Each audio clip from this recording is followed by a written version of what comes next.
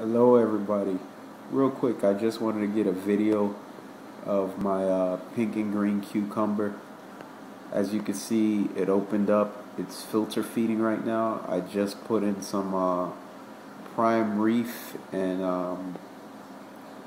the cubes in here, and you can basically see it snowing inside of the tank. I feed my tank different type of items. I'll get into that in a video on food and pellets and flakes that I feed.